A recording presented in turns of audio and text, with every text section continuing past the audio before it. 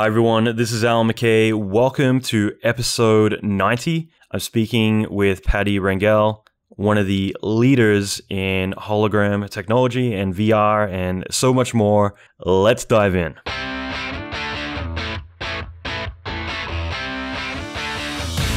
Welcome to the Allan McKay Podcast. Allan is an Emmy Award-winning visual effects artist and mentor to many leading industry experts. Listen in as Allan talks with other industry leaders in film, video games, and visual effects about their experience, lessons, and methodology. Allan will teach you pivotal advice to fast-track your career, better your skills, and reach your ultimate dream job. Check out the latest episodes on allanmckay.com.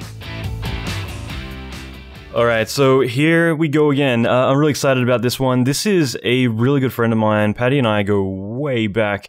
I've known her for, God, a long time now. Maybe 10 years, I'm not sure. And we met at a conference, I think, in Guadalajara in Mexico.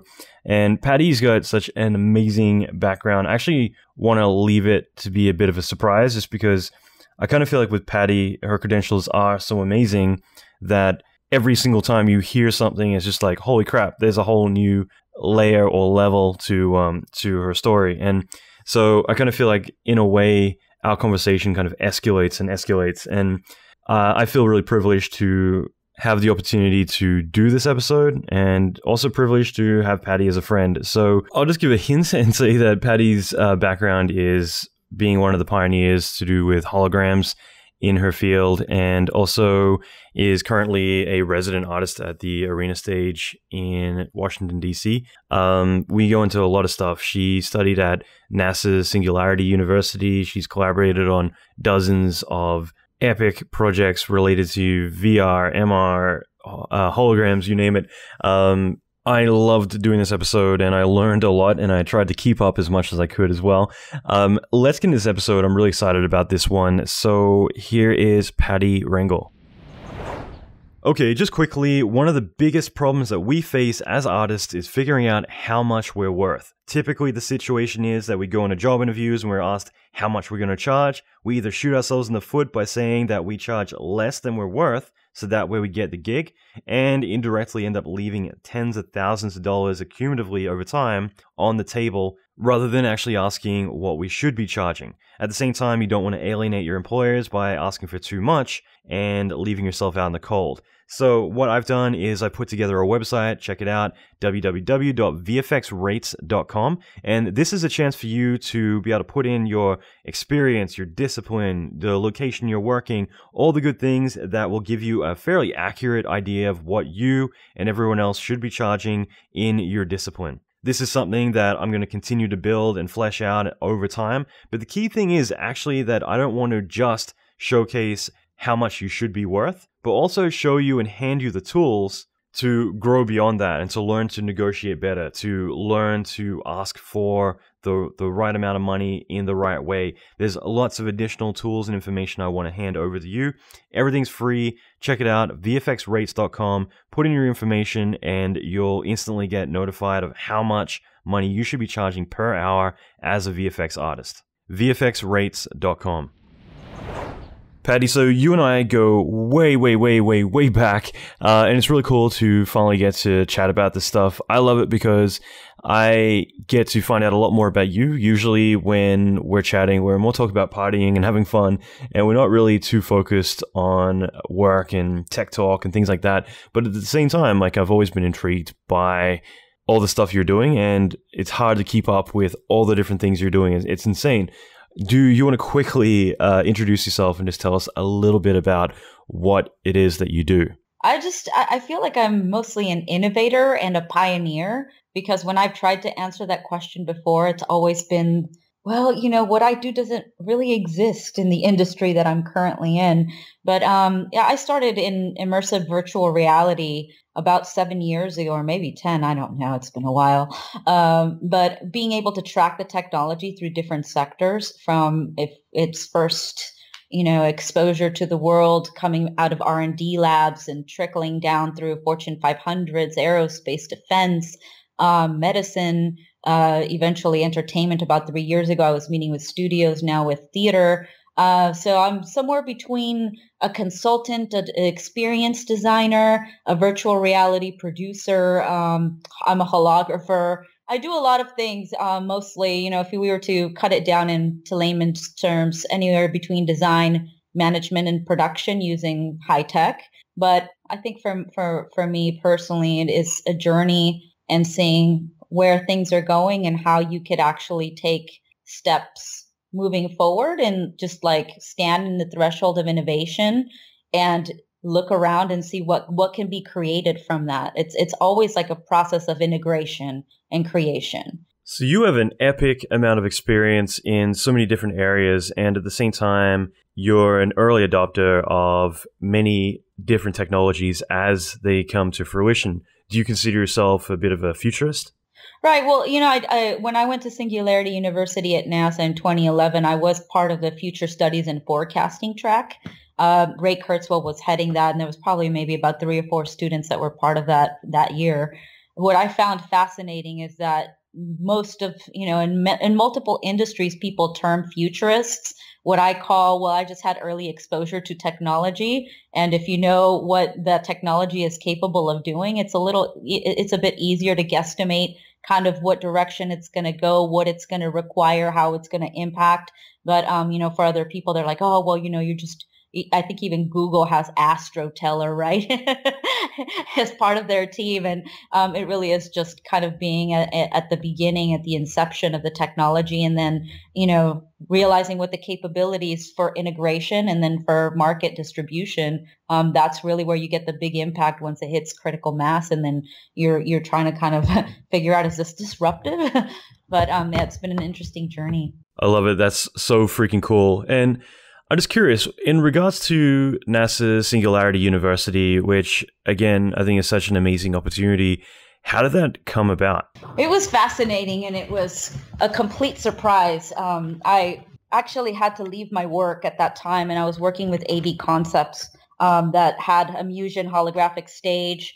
I had been maybe about a couple months after I achieved the integration of putting an avatar from the Second Life virtual world on a holographic stage. It was actually 3 different avatars that were coming in life size, and they performed on stage with a live musician. That was the first time that integration was achieved using multiplayer gaming. And then shortly after, Snoop Dogg and a producer named Dylan Brown approached me about having Snoop Dogg go on tour with the Far East Movement as a hologram because he couldn't physically go.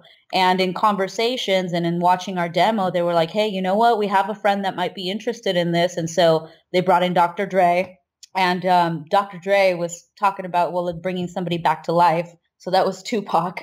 And that was like, I had to leave AV Concepts right as the Tupak deal was starting. And I still kept in touch with the technical directors and whatnot, because it was new to the industry too. They were trying to figure out how were they going to get Tupak, maybe rotoscoped, and who were they going to deal with. And so many people, it's like a whole industry effort that, brought Tupak back to life. But, I had this golden opportunity to go to Singularity, and I got almost like a 95% scholarship to go. So typically it's $25,000 to go for 3 months. And I just thought, I don't want to be 80 years old wondering, what would that have been like? And I got to NASA, and we actually had to live on base. So we had to go through security check. There's a couple of military dorms or whatnot, so that's where we stayed. And we spent most of our time just going back and forth from the dorm to the school. The school is one of the buildings, and what was fascinating is that there were actual NASA astronauts that were on faculty, and they were telling us their experience. And, Dan Barry's been to space, I believe, 2 times. And he's just talking about, what it's like to be out there, and, robotics, and all of the people that they brought in as faculty or as guest speakers were top of the line, the people that were just at the threshold of innovation. And so we spent literally like 6 days a week, about 15 to 16-hour days, just learning, listening to speakers, learning about the global grand challenges. And then we felt that sense of purpose. 89 people from around the world were brought here to address the global grand challenges, which are very real. They're things that, they're impacting humanity, and we need to address them as a collective. I appreciated the way that Singularity University opened up the ability to solve a problem on a global scale to people as a crowdsourced type of innovation and as a crowdsourced approach. Because mostly, at least in the past, when you have problems or issues that you're facing on that scale, most people rely on governments, to solve this. But this was like, hey, we're going to get some of the brightest minds, the people that applied. I mean, people applied from all around the world, and we're going to bring in experts in their field. So it was multicultural, it was multidisciplinary. And I think that when you approach any type of innovation with a multidisciplinary approach, you're always going to get the best results, because it really cuts down on the red tape and on the hierarchies of like, well, we're engineering and you're marketing, so you can't be involved in this process. Everybody, after like the first month and a half of just listening to experts and, going to site visits to Google, to Autodesk, some people got tours of NASA. Then we were put into teams and then asked to address a different global grand challenge. And all of the team members had to listen to each other. And they all had to, if there was an artist that had an idea about how to solve a problem, they were listened to, even though they were not an engineer or a programmer. So I think a lot of what I'm doing personally in regards to adding the arts to STEM has a lot to do with my experience at Singularity, because for the first time in my life, I was able to participate in a process that previously had been open only to programmers and engineers. And what that made me realize is that you can approach research and development from an artistic perspective. You can create rapid prototyping from an artistic perspective. You can ideate, having a creative director or somebody that has a marketing type of background involved from the beginning of the process. And it's very dynamic, and it pushes the engineers and the programmers to think differently, and it was a breath of fresh air. So I was inspired, yet it was very, very challenging, because, when you're going at it 6 days a week for, you start getting tired, and you have to deal with the dynamics of being in enclosed spaces that you are like living on a base, and you're pretty much, that is your life for 3 months. And then you come up with the pressure of, well, these teams could potentially become startups. These teams could actually become your future. And that's, when the heat was on, and that's when everybody just kind of stepped up their game. And, there was companies like Matternet that built a quadcopter, and they were coming up with ideas about how to create, some type of an open source network where you could deliver medicines to, remote regions in Africa. I mean, just the things that were discussed in that space, it's beyond what you experience out in the real world, because nobody makes fun of you for saying, hey, we should build a space elevator, So from having the astrophysicists having conversations with people talking about, quantum superpositioning, and you got other people that, are just addressing poverty with like green tech and blue tech. It was just a culmination of an experience that is unlike anything else in the world. I highly recommend it. It's challenging, but it's something that will, when you come out as a supplement to any educational program, is what is needed in the world. I think that a lot of people who go to Singularity and challenge themselves to create a startup, that's, when you might see some disappointments, because you're faced with the typical startup, challenges that some might work, some might not. You might get funding, you might not. But if you look at it as like, hey, I'm going to go there to learn something, to meet people from around the world, to be exposed to ideas, and to learn like where we are in technology as far as a human species, it's definitely something that will be very fulfilling.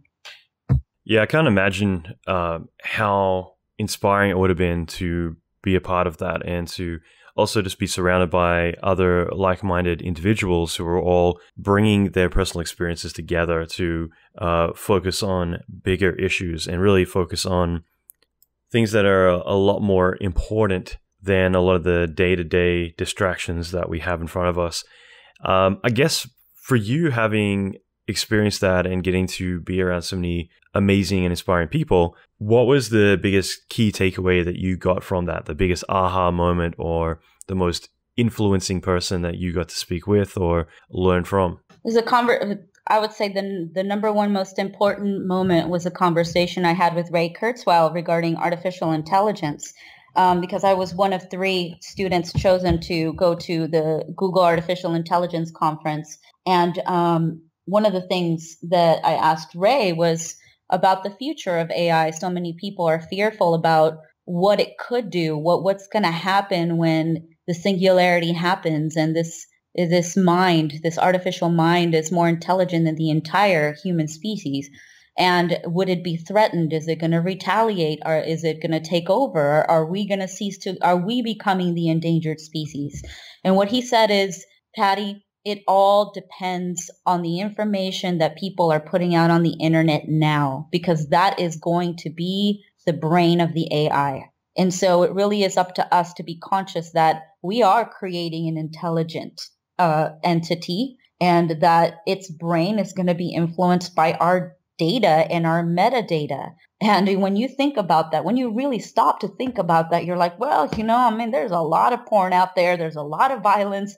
So being conscious of how we put information, how we use media, how we use social media, all of that is very important because that is going to be the future, right? That's what we're going to be faced with is those philosophical conversations with ourselves. And it's going to be a mirror, holding a mirror up to nature and having that conversation with ourselves, which includes the things that we don't like and the things that we aspire to. The flip side of the coin, that if we were to do something positive for our species, that we could actually evolve this scenario into something very positive. So that was the number one moment of my experience. The second was working with Dan Barry, who I said is an astronaut from NASA. We had a lab that had tech that was sponsored by all types of companies. And in my free time, I teamed up with another student named Elena Hardy, and I told her I had a vision for flying my avatar in Second Life using a brain-computer interface. So again, this goes back to the collaboration, the multidisciplinary approach, because she's a hardcore programmer. And here I am, like I'm an artist and I'm a visionary and I'm a producer and a project manager. So I'm telling her what my vision is. And she says, well, I think we could make that happen. So we went into the lab, we start looking around and it's like, oh, well, here's like an emotive EEG headset. And she went into Second Life and didn't really know how to code in Second Life language. But, she learned it fairly quickly. And before I knew it, this idea happened. And it was so mind-blowing to be in a multiplayer game using brain-computer interface and not using a keyboard or a mouse, and especially flying. Like the simulation I was in was called Inspire Space Park.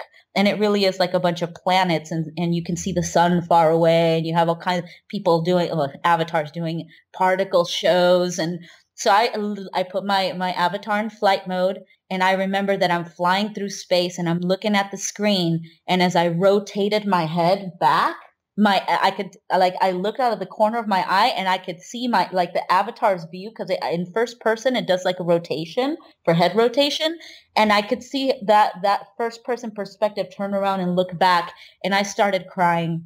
And Elena was looking at me. She's like, you got to be effing serious. You're crying. And I said, I can't believe this moment happened. And it happened so quickly. And she was like, well, that was kind of cool.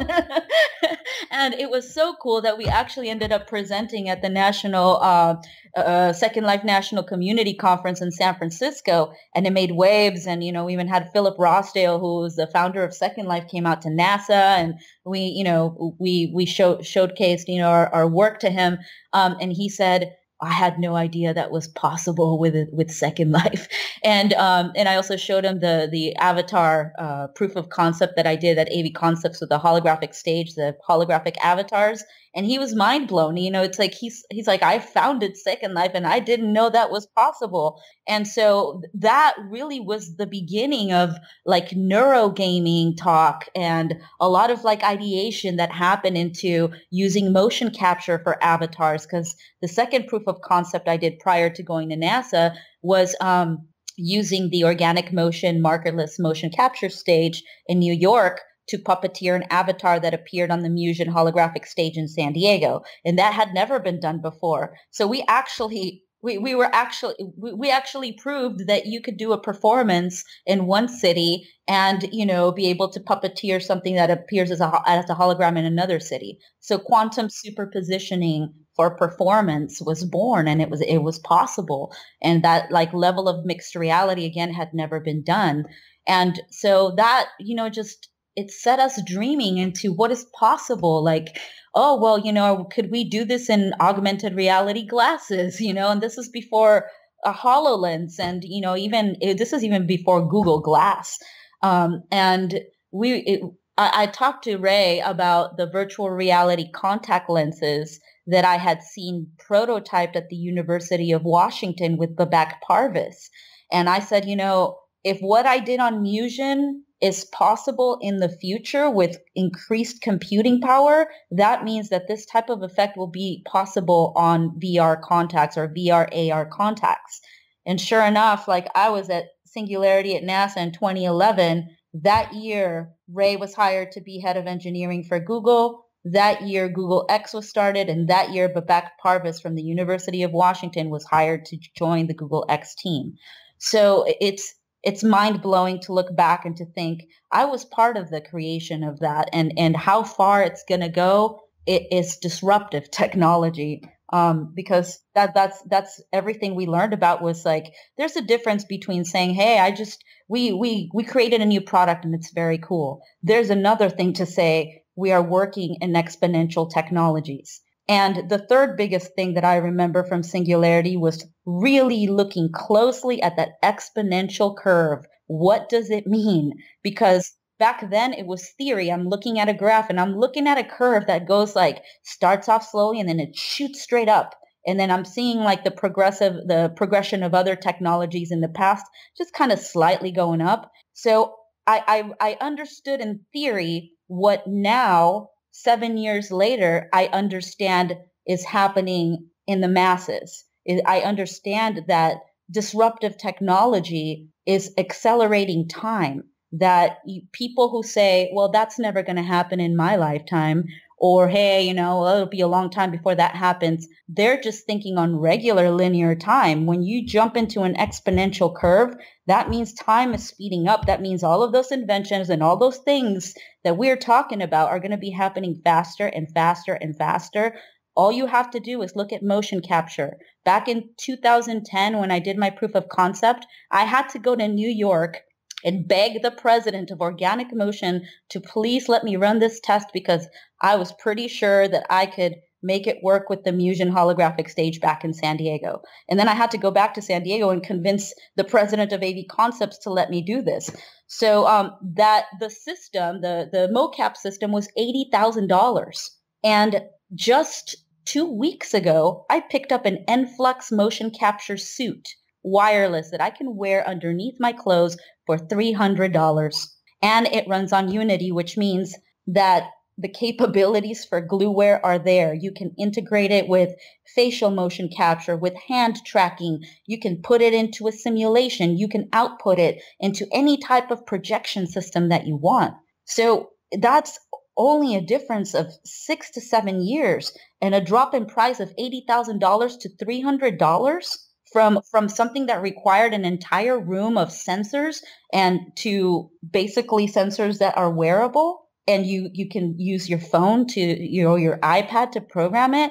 I mean, it blows my mind. If that is not an example of exponential technology, then what is? I've seen a couple people on Facebook. This guy's like, I can't believe that I spent $40,000 on a VR camera like a year and a half ago. And now you guys are buying like a Nikon 360, for 400, $500 and just grabbing the memory chip and put it into your phone and pop it into like a Gear VR. And now you're in virtual reality. So something that cost within 1 year, $40,000 dropped to about $1,000 in a full like turnkey system. That's so amazing. And I'm just curious, like, do you think that it's the key individuals out there, like certain innovators and leaders that are really the ones paving the way for a lot of the innovation that we have out there? Or is it more a combined effort where everyone is contributing little bits and pieces that are taking us one step closer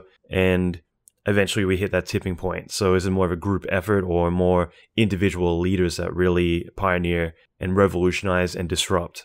I think it starts with one person, but it really is getting all the people together and pushing it to pioneer it that is making the difference. So like, for example, when I graduated from CalArts with a master's in theater producing, might I add, I went to work with Eon Reality, which had one of 20 existing cave systems in the world. A cave is a cave automatic virtual environment.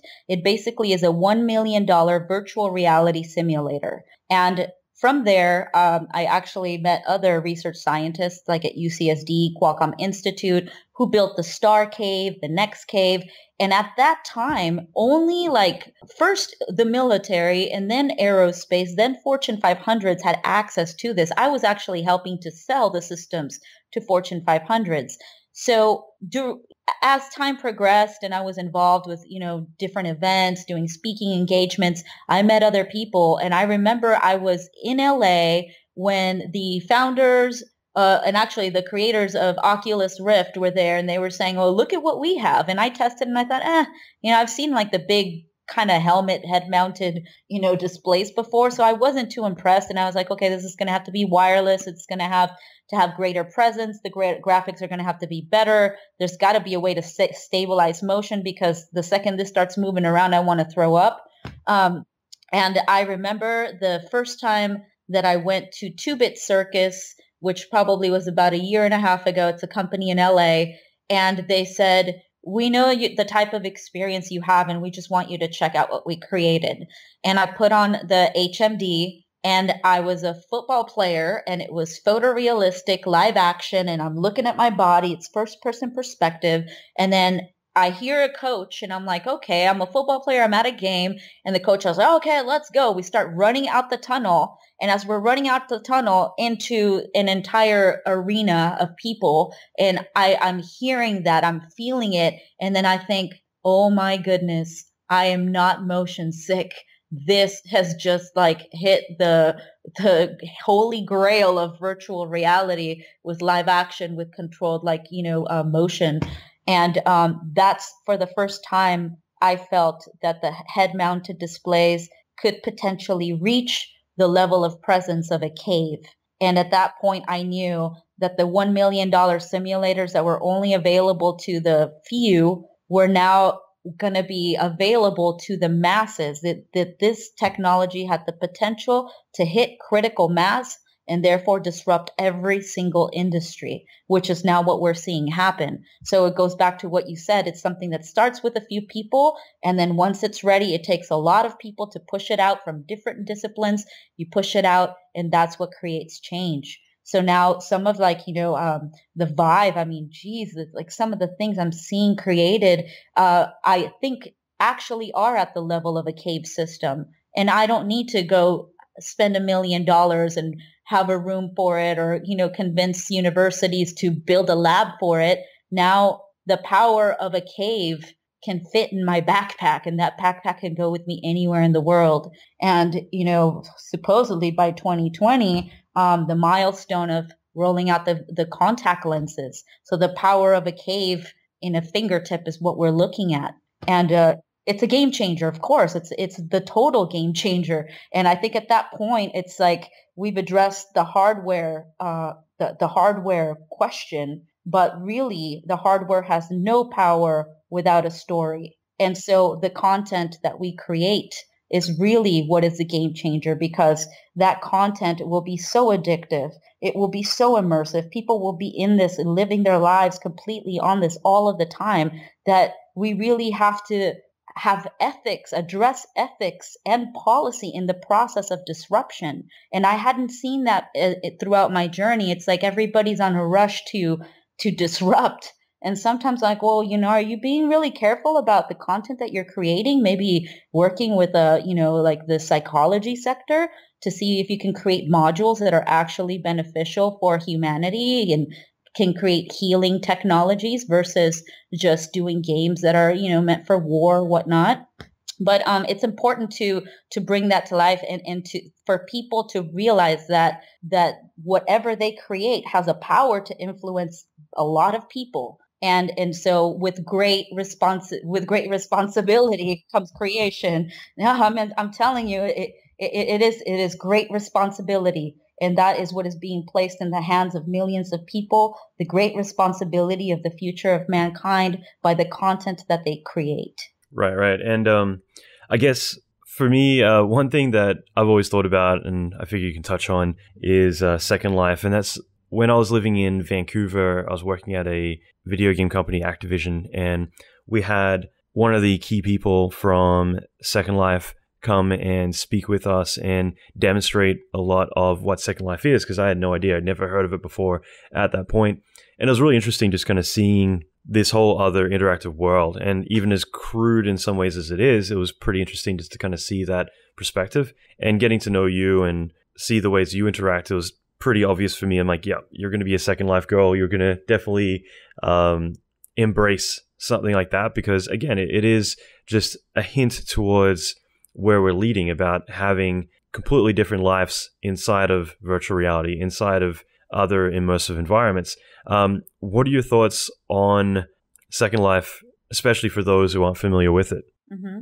And also, for gaming, like multiplayer gaming, is the reasons why people love it. I love it because it allowed me as an artist to be able to visualize a project before it ever broke ground in the real world. I pitched the Shanghai World Expo with a simulation inside of Second Life, and I could draw something out. I could give it to my builders. They would build it. I would go in there. I would play with the environmental factors and, lighting and whatnot. And then I would say, okay, let's try to run some physics simulations in here as well. And that is amazing that you can actually apply science within a simulation. And that's what got me thinking the power of gaming to do simulation-based learning is the future of education. And then, you're reading like Ready Player One and you're like, hey, that's exactly what I was encountered with when I first went into multiplayer gaming for the first time. I mean, I know that some other people love Second Life and other types of grids because, they have disability. And so that's their access to, having some type of interaction with people. Other people love it just for the mere social aspect. Some other people are aspiring, artists. And, if they're a musician and they figure like, well, I'm not going to make it in the real world, they go into the virtual world. And next thing you know, they got gigs and you're getting paid virtual money. I mean, that's what really is a trip when you start getting paid virtual. When your avatar is getting paid money and you're showing up and I think my avatar's spoken at more conferences and is now being booked on more like virtual films and like machinima gigs than me in the real world. And I laugh. I'm like, oh my God, that's funny. I have a video game that's interactive and makes me money. Yeah. And I think that's interesting too, is just, we are in a world now where it actually can be profitable to play games or interact with other people. And there's so much within that. I feel like each year we're getting a step closer to that total immersion. And now it is a point where people are making money on YouTube. People are making money in games selling DLC, like downloadable content, and being able to develop within those worlds. So finding people who spend their lives mining for weapons and other items in games and selling them on eBay, it's definitely a different time. And I'm so intrigued to see where we kind of head in the coming decade or two, for sure. So what about AR and MR, so augmented reality, mixed reality, other areas like that?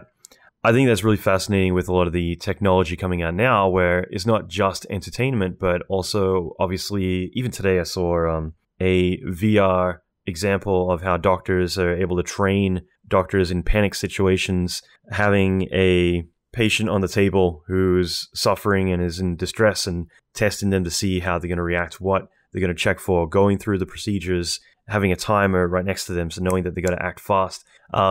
There's technology like, God, I was just talking about this at dinner the other night.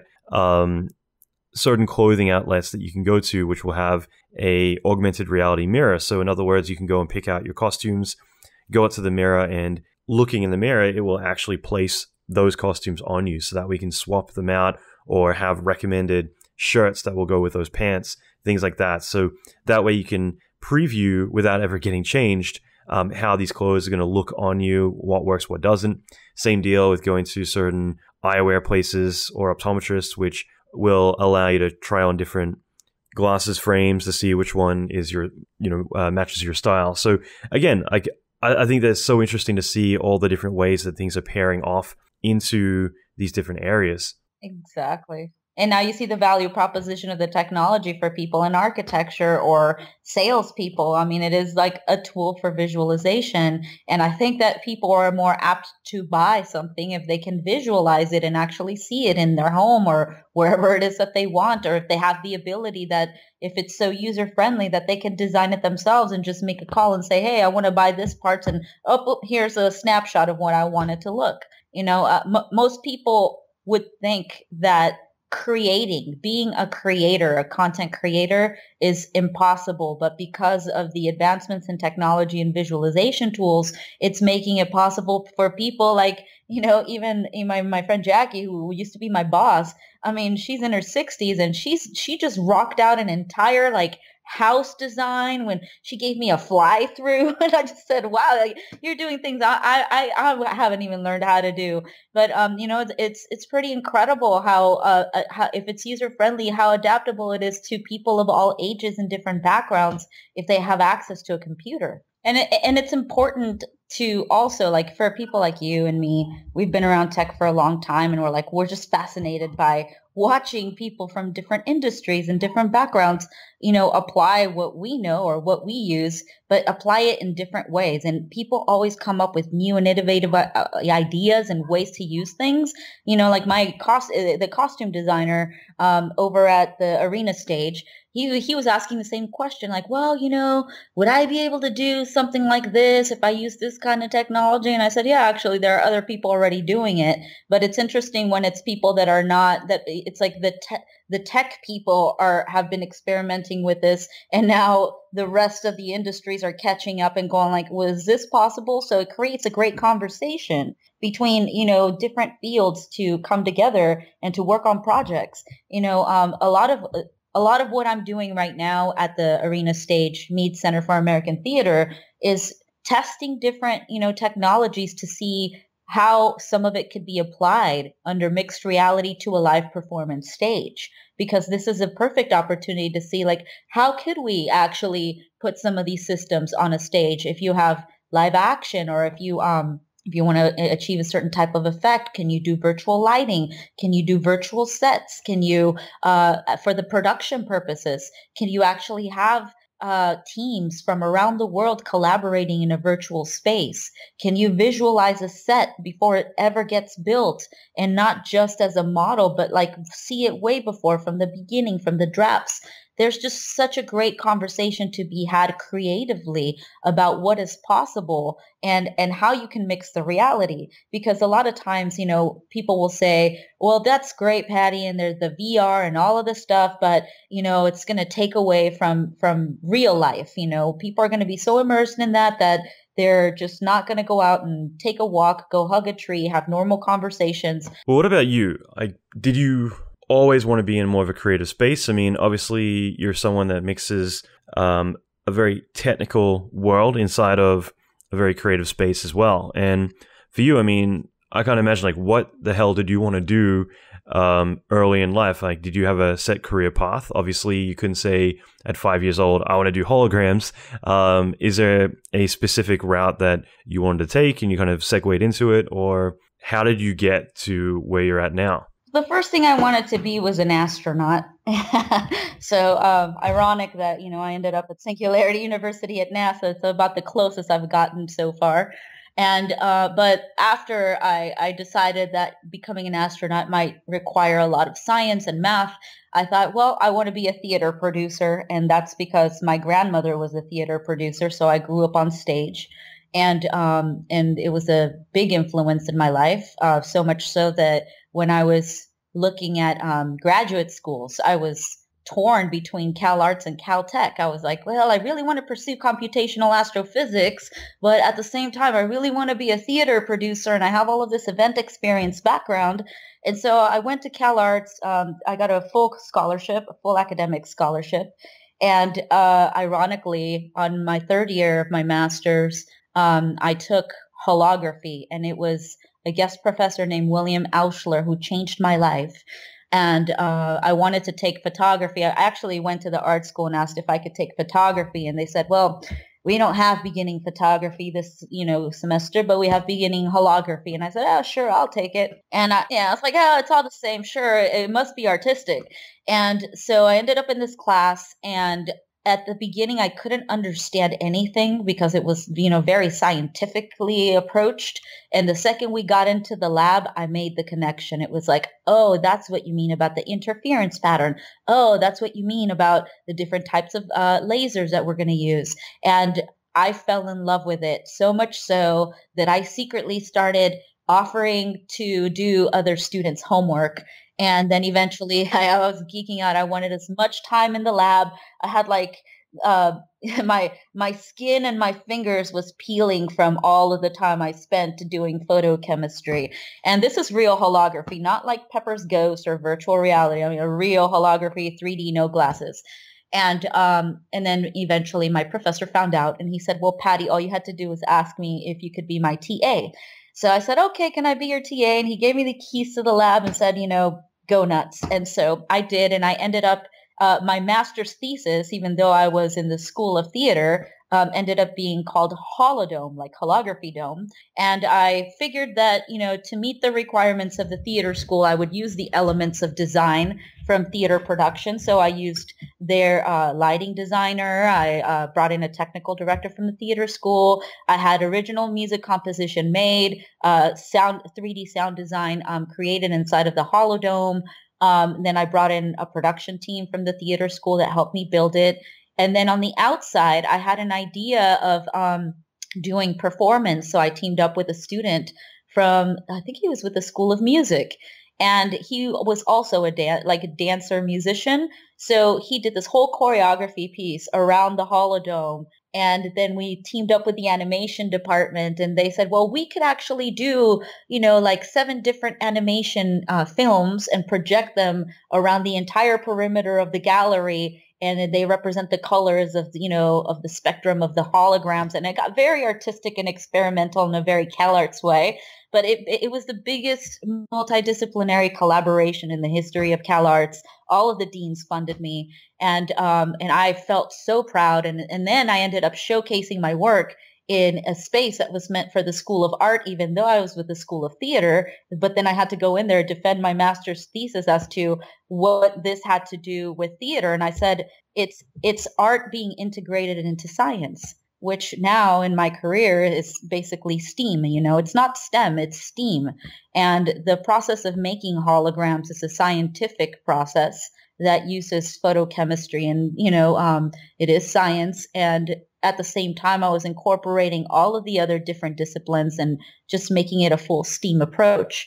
And I told my mentor at the time, what I envisioned for my master's thesis doesn't exist yet. And she said, what do you mean? And I said, I envision holographic performers on a stage. I envision holograms of people on a stage with live actors. And I envision holographic sets moving around, and the cost of really big Broadway productions coming down because I can change the scenic design on the fly with the push of a button. And she looked at me like I was crazy. And I said, one day it will be possible. Ironically, the first job that I got out of CalArts was at Eon Reality. and I had the option. I was going to get an interview. My mentor was trying to get me to into an interview with the LA Opera. She said, we can get you to work at the LA Opera. You can work in downtown with the Red Cat, which was the new theater that was built underneath the Walt Disney Center, the Walt Disney Music Hall.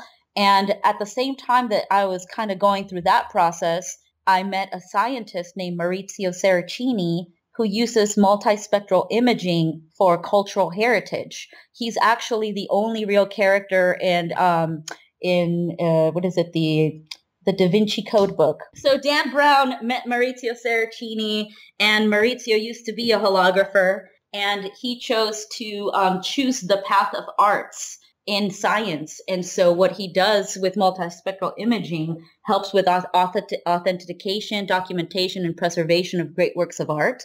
And when he saw what the holograms that I was making, he said, I want you to go show your holograms to some people I know in Irvine.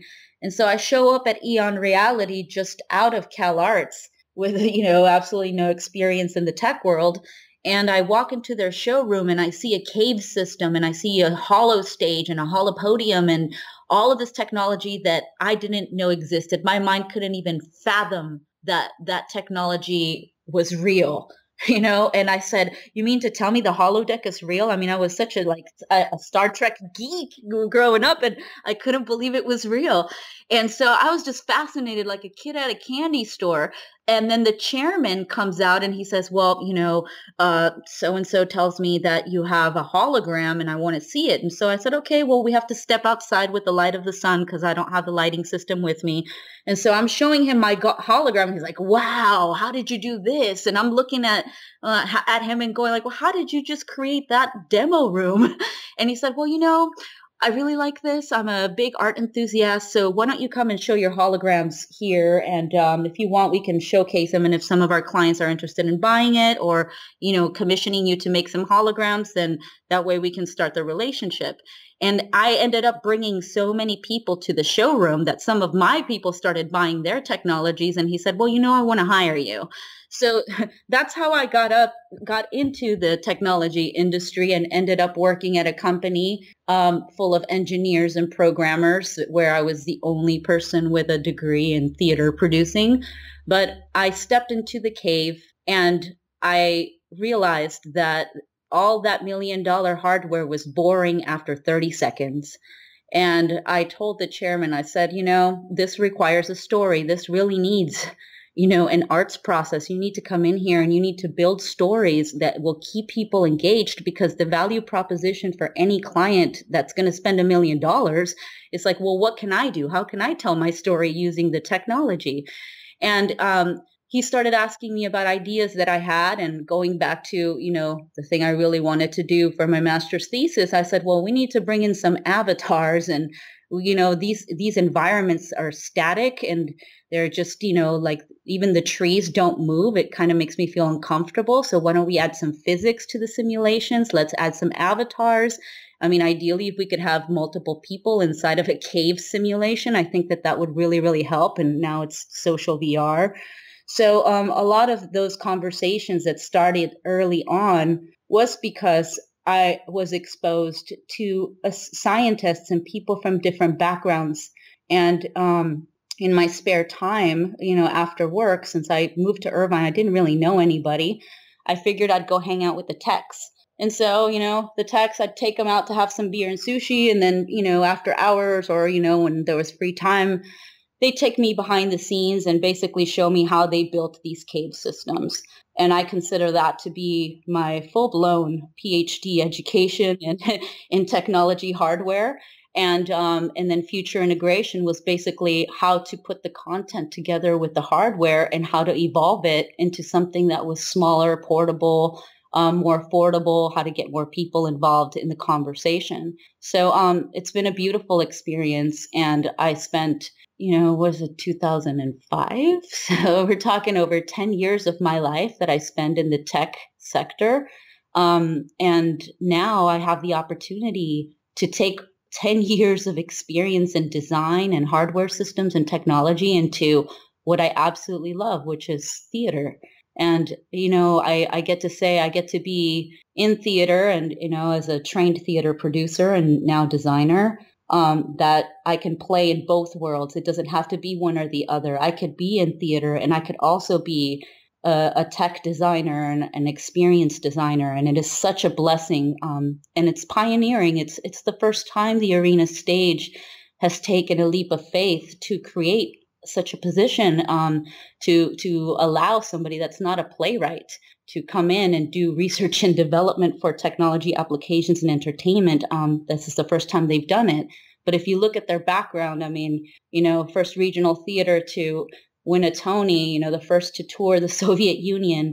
It is a foundation of American theater, and they've been the first in many cases. And so it's not surprising that they are the first to be able to expand their program to involve somebody with my experience. And I think that this type of approach is something that is being adapted by other companies in the industry. I just read an article about Paramount Pictures creating, I think it was like a resident futurist, position.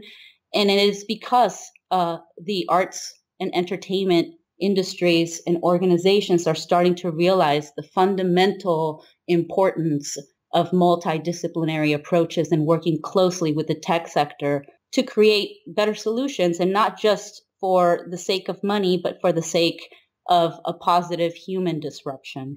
Right. And I guess there's so much new tech coming out all the time so rapidly. And I feel those who are willing to innovate and adapt early, this is a whole new playing field for them. And I think especially filmmakers and video games and entertainment, where the key thing to really we struggle with every day is to really immerse people and tell our story, and for our audiences to really experience it rather than kind of feeling like they're watching a screen. I feel like this is a chance for us to really be able to create that world, that experience that people are able to really immerse themselves in and forget that they're sitting in a theater watching, but instead they're a part of it and they can really feel it a lot more. Like, what are your thoughts on that? Right. Exactly. And it's losing the fear, right? And it's about saying, well, instead of looking and doing like all this research, trying to find somebody to tell us what can we do, it's stepping into the role of being the creator and saying, well, if there's not that many people out there and I can't find any information, it's because you have to pioneer it. You have to create it. And that's what's happening. It's like, don't sit around, wait for somebody to put a solution in your hands. Go and create it, rapid prototype it. It's like expand your mind, and people need to start kind of reaching outside of themselves. It's not about being an expert in one field. It's about being an expert in many fields, being able to adapt life experiences and stories. But at the core of everything, they're looking for a story. They're looking to create something that will make people say, oh, I want to see more of this, or I want to go watch this. And it comes down to the foundations that were laid out by Aristotle 2,000 years ago with the 6 elements of drama. And that at the end is theater. We are trying to create theater. We're trying to recreate life. And if you look at it, it's such an ancient art form, but the power that it has, right, to create and to influence people. Shakespeare used it to hold a mirror up to nature. He used it with his history plays to enlighten the masses as to what was going on in that time. We use it now in contemporary theater, and what we need is more people to create their own stories, to tell us what their narrative is. So it's not about how do you use the technology, it's about using the 6 elements of drama to create your own narrative and to become a content creator and to disrupt responsibly, do it with ethics, do it for, to create positive change for the human species. That's so cool. And yeah, I love all this. I'm finding out a lot of really fascinating information here and getting to know more about you, because again, like our experience, we've always socially hung out and been great friends, but I guess like you're one of the key people that I usually kind of switch off the work brain and just have a great time. And so in a way, this is really cool just to get to know this whole other side of you, which I'm loving. So cool. And right now, like you're doing a lot of really fascinating new stuff. Like how did the project in DC end up happening? Like, do you want to talk a little bit about that? Well, the current position, again, going back to pioneering, if it doesn't exist, you create it. My mentor, Doug Jacobs, told me I could put you in contact with the arena and just pitch him the dream, pitch him what you really want to do. And I think he probably was thinking it was going to be more small scale, like marketing. And I just went and pitched the deputy artistic director on, well, there's a disruption coming and we need to get ready for it and we need to be at the forefront and we need to, start looking at different types of technologies and how they can be adapted for live performance and stage and all aspects of production. And I always thought, well, what's the worst that could happen? If they say no, I'm right where I started. But if they say yes, I really hadn't thought about if they said yes and then yes happened. So I ended up getting the artistic residency for the arena stage and heading research and development for technology integration into live performance. So what I'm thinking, where my mind is going with that, is to be able to partner up with some of my tech colleagues that I've known for the past 10 years. And that's the beauty of having spent that much time in tech. And everything from motion capture to multi-sensory systems to integration into costume design, integration into communications for production processes and even administrative processes, portable VR systems that could travel the world and tell stories, and also do a knowledge transfer to other people in other regions of the world that might not have access to the tech, but put the tech in their hands and see what happens. I've been thinking about transmedia in regards to marketing. I mean, how can we have a transmedia approach using new emerging technologies that can integrate and weave stories from different platforms, different distribution platforms, and then lead people back to the theater? All of that is a matter of, the research and development aspect. I've spent the last month and a half closing deals with my top tech partners and people that I've known, friends that I've been in contact with for a long time. And, the beauty about the residency is that I spend 2 months at a time, 2 to 3 months in DC. The other time I get to come back home and I spend most of my time traveling and meeting with tech partners. But it's the infinite possibilities, even if when I start getting leads as to, hey, you got to go check out the Litro camera, or, hey, why don't we check out some drones that can broadcast into VR or holographic virtual reality and multiplayer gaming. I mean, I get leads all the time and I follow them. And if it seems like something that could be applied to a theater process, I'm more than happy to go and check them out and see if there's a potential partnership or, the beauty about heading R&D is that I have a budget for this. So we could definitely play and I can pay to play, which makes it more appealing for the people that I work with because that means we can rapid prototype fairly quickly. So that's kind of where I'm at right now. I really want to dive into content creation, especially for special effects in augmented reality. And I think that is your realm. I think that the magicians of your realm have a very bright future in collaboration with the theater industry. And that's definitely more to be seen, more to be discussed. That's so awesome. And I don't know, I could talk forever about this stuff. This is really, really great. And I guess I just want to say thank you again for taking the time to do this talk. I know it's been a long time coming, so I'm really excited about this, and I'm sure everyone is going to get so much from it. So just quickly, where can people go online to find out more about you? You can go to pattyrangel.com. That's PATTYRANGEL.com. And also, you can look me up at the Arena Stage, Mead Center for American Theater in Washington, D.C. That's so awesome. And thanks again for doing this. I had a blast, and it's just good to catch up in general. So yeah, when you get up to Portland, we're definitely going to have to hang out, or in San Diego or Mexico or wherever the hell, DC. Eventually we're going to catch up somewhere. So, and yeah, again, I'd love to do another one of these sometime because I have so many questions I want to ask, and I figure time's always against us. So again, thanks for doing this. I really appreciate it. Sure. Anything, Allan. You know, I love you, and I'm definitely going to see you in Portland, and anything. I mean, if there's people that have questions, of course, I'd be more than happy to jump on another call. All right, so I want to thank Patty for taking time to talk to me and discuss all of the amazing achievements that she's had. I'm really excited to see what she's going to work on next, and also just in general, the really interesting work that she's going to be performing and creating at the arena stage. So that being said, if you get a chance, share this episode around. I think that everyone can benefit from this. And at the same time, I've got some new awesome episodes coming up. I'm actually going to be interviewing Image Engine next week. So episode 91, discussing some of their work on everything. I mean, Image Engine is one of the leaders in doing creature work. Has worked with Neil Blomkamp since the beginning on all of his feature films, as well as working on shows like X-Files, Teenage Mutant Ninja Turtles, Game of Thrones, loads of stuff, Deadpool, lots of cool stuff. So that episode is coming up next. And in the meantime, if you get a chance, leave a comment and let me know what you think of this episode. And also let me know what your favorite episode is so far. I'd love to know. I know I have a few of my own personal favorites, but I'm always interested to see what are the ones that you find the most valuable. I've got lots of cool episodes, including a few that I'm going to be doing solo episodes because it's been a while. Been doing a lot of interviews. So I've got a few of those coming up very soon as well. Lots of cool stuff in the mix. So I'll leave it there, and I'll be back next episode with Image Engine. Rock on.